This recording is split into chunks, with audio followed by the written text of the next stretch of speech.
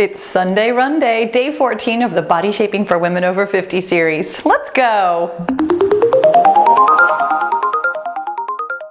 All right, killer bees, let's get moving and grooving. And that means that we're getting started with some arm circles with high knees.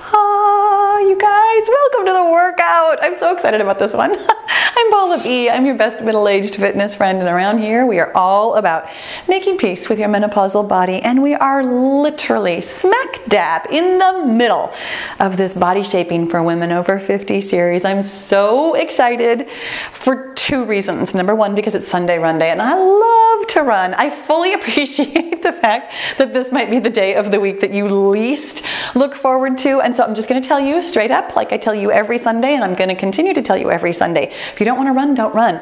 There's no running police. You never, ever, ever, ever, ever have to run. If you want to run, today's intervals are pretty doable. I've got my timer set for 1 minute of walking and 30 seconds of running. That might, if you are brand new to running, never run before, that might still be a little bit aggressive. Feel free to take more walking breaks and run as much or as little as you want. Also, if you are not familiar with running barefoot, please put on shoes. I've been doing this for years and years and years, and this is not difficult for me. Let's go ahead and do some arm closers, arm openers, closers and openers with booty kickers. I was so intent on thinking about wearing shoes. I've been running barefoot indoors for, can I do math? At least 6 years. I think my very first indoor running workout was 2014. I'll look that up. It was either 2014 or 2015. So at least 5 years for sure, because I don't think it was 2016. Anyways, for many years. I have lots and lots and lots of experience with it. I've been running outdoors with shoes for even longer than that. This is not a difficult workout for me, and it's not difficult to do barefoot. I fully appreciate that this might be the toughest work of your week. Don't make it that. This is a moderate day. This is supposed to be gentle, supposed to feel good. We're chatting, we're talking, we're having fun. If you would rather not walk, you are actually welcome to do anything you want, or depending on, I mean, with regular YouTube, you can't download the videos, but you could, if you have YouTube Red, let's go ahead and do some welcome to my homes. You could actually take outside for a walk if you wanted to. You can do whatever you want with these videos at any point in time. I hope, though, that you will join us for the conversation, because that's what we're talking about today, is how we are halfway through. We're going to talk a little bit about how you're feeling, how things are going, and what we're going to expect on the second half, because you know that we are always planning for tomorrow. I'm going to go ahead and get started with the walking. If you're not ready yet, not quite warmed up enough, go ahead and do a little bit more warm-ups, but I'm feeling warm, my friends, plus I'm excited about moving and grooving. So I was weirdly doing a little side tapping rather than walking. You guys, I'm really excited to talk to you about being halfway done. Partly for me, just from a filming perspective, I'll be honest with you, putting together a 29-day series like this, it is very different logistically than anything else I do. So for me personally, this feels like a huge relief, because I've had this project on my mind for a long time and I've been working towards it. And so getting the filming moving and moving forward, it feels really good to be halfway done. And I know that that might be how you're feeling about doing the workouts too. That being halfway done, because that sounds more like a glass half full kind of situation to me. Not like, you know, I'm only halfway done, but I'm halfway through this. It feels very exciting. It feels like a milestone. So I'm going to pick this up to a little jiggity jog here. You are welcome to walk more briskly or walk the same pace. Whatever feels moderate for you is 100% okay with me. We're keeping this moderate today because you already know that tomorrow is a push day. Tomorrow we're picking up heavy things and we're putting them back down. So we are not stressing ourselves out today. We are thinking about fueling for tomorrow. So even though today's workout isn't especially difficult, it's nice and moderate, we're actually going to eat a little bit above baseline, really preparing for tomorrow's push. For me personally, and I've explained this before, but I'm going to go ahead and remind you that for me personally, it means that I'm going to eat a little bit more carbs. I tend to love carbs, but also I tend to think of energy for any kind of a workout as being a little bit more carby. Because I happen to love carbs, I think about them as fuel. It doesn't necessarily mean that I'm going to eat junk. I mean, I will probably have a bowl of cereal, which is kind of junk food, but it's also not, it's not an excuse to eat junk, but it is a reason to think about what's going to feel best tomorrow. For me, most carby kind of foods burn pretty well. I'm used to it. I've been running for so many years that my body is really capable of accessing that for energy for tomorrow's workout. And some of it is mental too. I'm used to eating that way for, a long run or a push day. So therefore it just feels good to me. I am still paying attention to it though, and that is something that we're going to talk about today, about paying attention to how you've been doing. How has your fueling been going? How have your workouts been going? Are you feeling energetic? Are you feeling like you are fueling, specifically, are you fueling well for the effort that you want to be able to put in?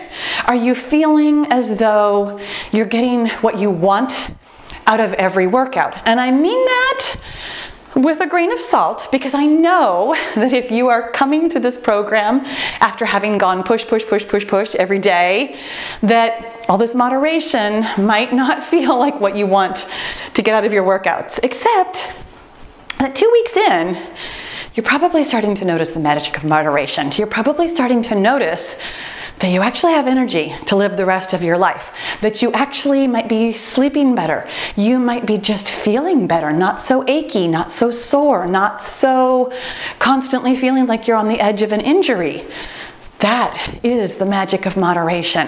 That also means if you're not feeling constantly sore, constantly tired, that your body is capable of making the adaptations that you really want it to make. That one push day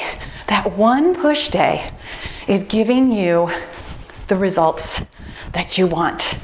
Everything else that we do is totally for your health benefit. We're working on our healthy bones, we're working on healthy muscles, we're working on healthy heart and lungs, we're working on flexibility, we're working on core strength, we're working on balance, we're working on all systems. But that push day specifically, where we are really building powerful, strong muscles, when we can fuel for that and recover the rest of the time with moderation and with actual recovery days, that is how we're going to see and feel real results from this program. So what are you seeing and feeling so far?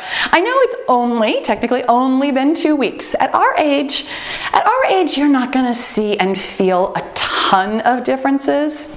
I'm hoping that you are already noticing things about your body. That's actually the result that I'm looking for you, is that you're starting to really hone in on the brain-body connection, where you know what it feels like when you've got your core pulled in, where you know what it feels like when you've been doing strength training, where you're starting to notice the difference between when you eat that fuels a workout really well and when you eat and fuels a workout kind of poorly, when you don't have as much energy. When we start paying attention to all of the subtle signals that our body is giving us, that's when we can start to make adjustments and really, really work on getting even more results out of our program.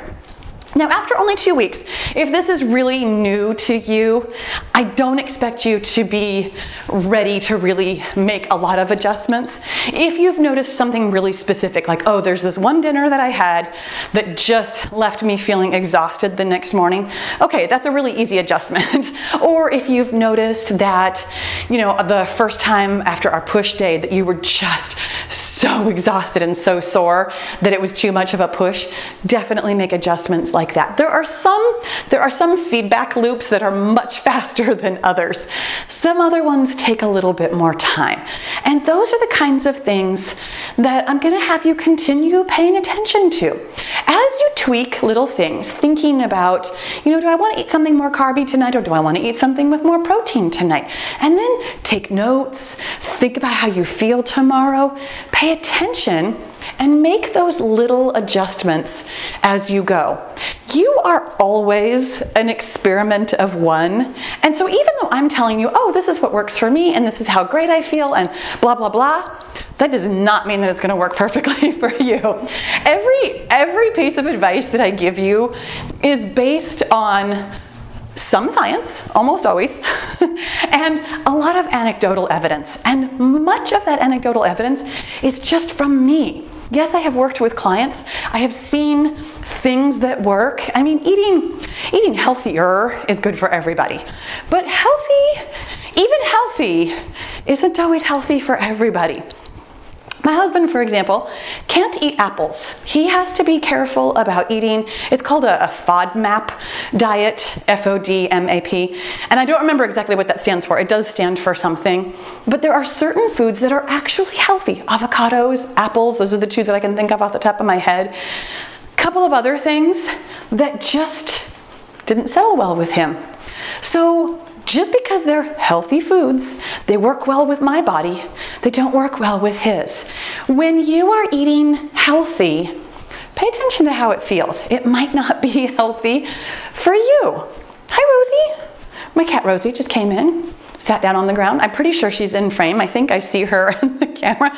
She just wanted to come and talk about healthy eating. She's probably hungry, and that's why she's coming in here to talk to me right now. But you guys, making adjustments so that you can get the best results out of your program. Some of them are going to be day-to-day adjustments. Some of them might be adjustments like, oh yeah, I've noticed that I really need to get to bed a little bit earlier because I'm tired enough to sleep through the night, because you're working out so regularly and at a little bit different level than you used to.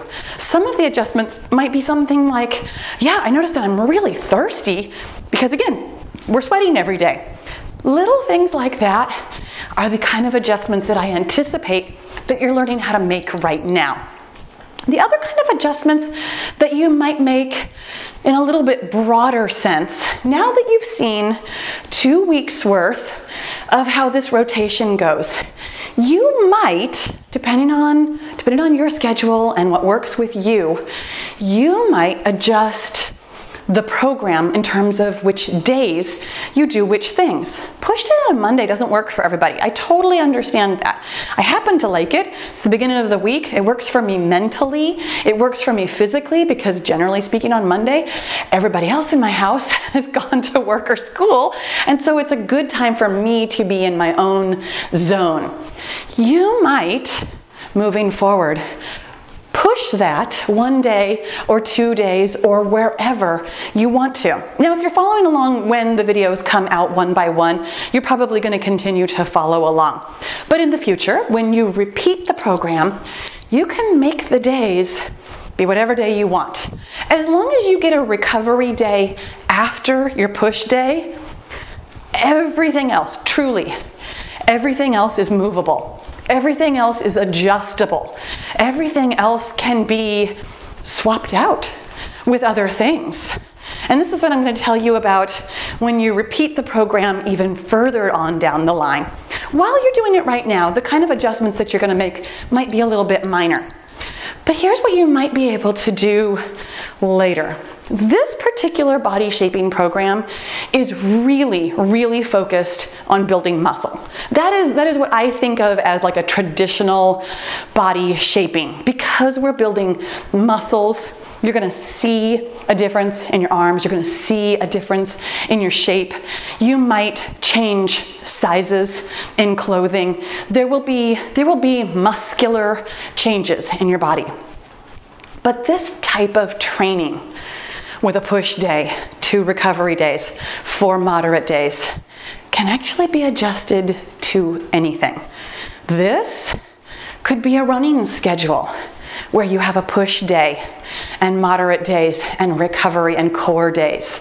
This could be a cardio, other kinds of cardio, not running, push. You can have whatever kind of workout you want on that push day. If if you wanted to, that push day could be an all abs and core kind of day where you're really pushing to develop some very, very strong abdominal muscles really specifically. For example, not necessarily suggesting that that's what you can or should do, but you can.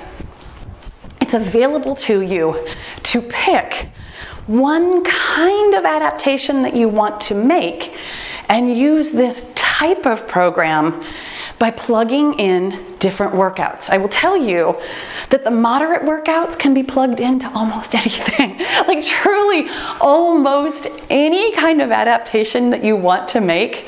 Those moderate days are really good because we're doing a little bit of everything. We're doing cardio, we're doing strength, we're doing cardio toning, we're doing running. Those kind of work with almost any kind of an adaptation you might want to make.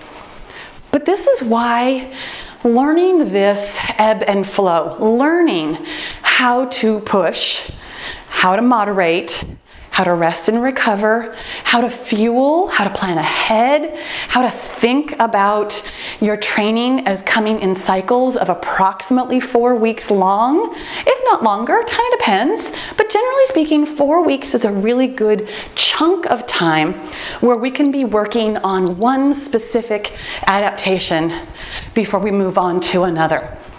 You can also, I'm saying this as though you have to do something differently.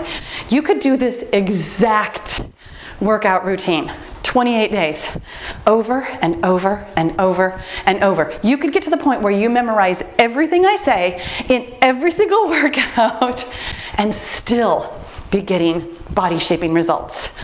This type of training is always how you're going to get results. Like literally always. For any kind of a result that you want, you need to be changing intensities. You need to be planning ahead. You need to be fueling for your workouts. You need to be focused. You need to know what you want to get out of it. These are all really universal skills. And it's the kind of thing that I'm hoping that you are noticing and starting to pay attention to. I will tell you that on my journey, when I first started working out, I was all running all the time. I feel like I have probably shared this with you at some time, but you might be new to my channel, so you might not have ever heard this. The first time I ever really exercised regularly, I was in my late 30s, and I decided, somewhat on a whim, that I was going to learn how to run. And I still don't know why.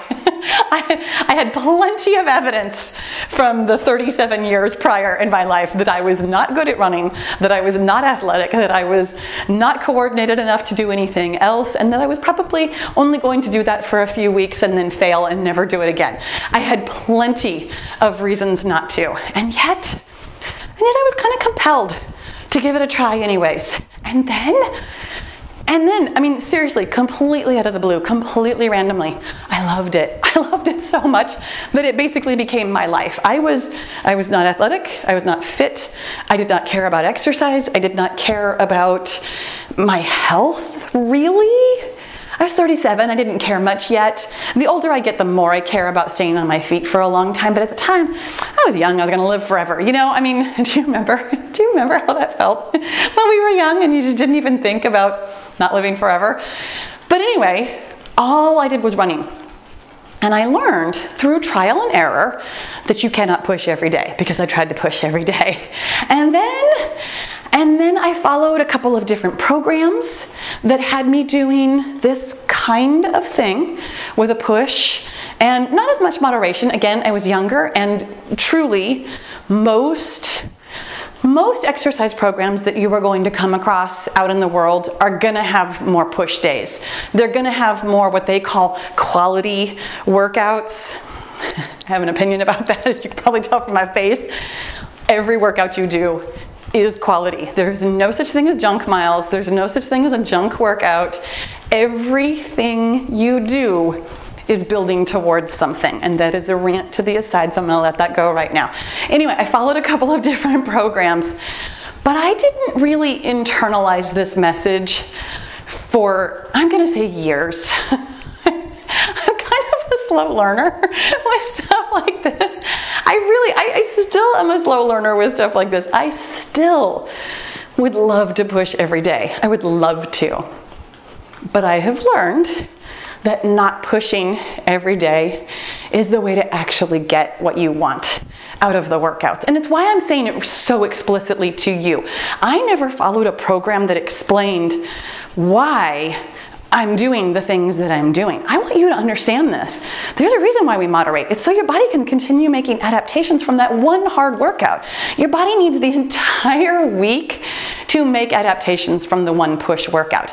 Everything else that we are doing is in support of that one push. Everything that we are fueling truly is also in support of that one push. That push is the point of our week. It is the point of our whole program. So this is what I'm going to tell you about making adjustments.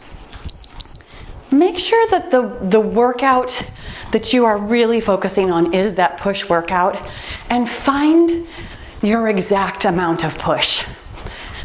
I know that it's hard to find the exact amount of recovery and the exact amount of moderation also, but those are going to come a little bit more, I think, easily to you when you find the push, because you're going to need to recover when you find the right amount of push, when you find the amount of push that feels almost like too much, weirdly, because then you have to back off to let your body do what it's going to do. You have to do some moderate stuff, because I know that tomorrow it's going to be really hard. So I really want to not use all my energy today. When you are thinking about why we are doing what we're doing, you can make whatever adjustments you need to make. You guys, it took me, like I said, years to figure out why I was doing what I was doing. I have no timeline for you. You are probably impatient, if I had to guess, if you're anything like me at all. You might be feeling impatient. You want results, you want them now. You don't really care how you get them, you care a little bit. But this conversation is really important. When you know exactly what to do and how to make your adjustments in your program, you will be completely unstoppable. Seriously, you will realize that you can make any adaptation that you want to. Think about that. What do you want to do with your body? You could do anything. You can make this kind of program do anything with your body. That's a really amazing feeling, isn't it? It really puts the power on you. Knowledge is power, my friends. This is going to be our last walking interval. I'm going to cool it down after this, because I know that this was a lot to take in. Like always, I feel like I have a lot to share with you. Make sure that you have also downloaded the 16-page information resource. There's a link in the description box below, which means that you have to be on desktop or mobile. There's also a link in the comments. I have a pinned comment on every one of these videos. I know that YouTube makes both the comments and the description box not entirely easy to find unless you know where they are. If you don't know where they are, I mean, you can Google it. It seems to me like in one of my videos I had a little screenshot of how to find the description box. In any event, make sure that you get the information resource that goes along with this program, so that you can really start absorbing this knowledge, so that you can start absorbing and figuring out exactly what you want to do, what adjustments you want to make, and what you want to do with this program for you. Let's go ahead and do some arm circles and cool this down. Bring your heart rate down. You guys, plan for tomorrow. Tomorrow's push day. Are you ready for it? We're going to pick up really heavy things. We're going to put them back down. It's going to be tough. We're probably going to, we're definitely going to grunt. There will be grunting. There probably won't be crying or swearing. I mean, I'm going to try my best. I can almost guarantee there'll be a little bit of complaining. It's such a different Pahla on push day. I know, you guys. It's why I love this program so much. Make sure that you are fueled for it. Make sure that you are both mentally and physically ready for push day tomorrow by not pushing too much today. Let's go ahead and do some arm openers. and arm closers. I do have an extended cool down for you at the end of this one. I know that, I mean, again, I fully appreciate that this might feel like right on the edge of too much. I mean, especially coming on yesterday's heels with the cardio toning, where that one's right on the edge of moderate. Making sure that you're paying attention, you're doing what works best for you, you're making adjustments, you're getting what you want out of this program. My friends, I'm so proud of you. What a great job you're doing. Make sure that you subscribe, and I'll see you tomorrow.